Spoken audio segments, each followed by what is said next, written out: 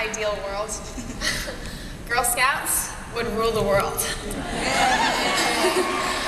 And also, mainly because I say this is because we base how we act around courage, confidence, and character. And if everyone had these same values right in our hearts, we would all everyone would be a Girl Scout. And they wouldn't have to wear the vest, unfortunately. But if we were all to work together and get away from these stereotypes that women have in our society today, I know that we would all have the courage and confidence and character needed to be successful. Wow. Let's give the girls a round of applause.